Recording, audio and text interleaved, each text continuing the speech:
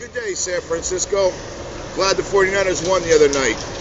PG&E needs to fix the power. My other complaint today is I found this meter this morning outside of my house on the street.